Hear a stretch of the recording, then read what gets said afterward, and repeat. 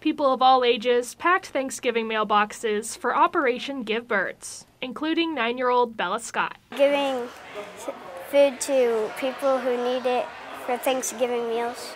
Scott's job was to put sacks of potatoes into the boxes. Her hands were covered in dirt by the end. Scott is just one of more than 100 people who volunteer their Sunday to help others. It's amazing. They get this done in an hour and a half to 2 hours. It's a lot of chaos, but it's structured chaos. Operation Give Birds started in 2017 when someone played a prank and posted Austin Hermson's phone number on the internet. People were calling because they had seen a Craigslist ad saying that that my wife and I were giving away 25 free turkeys.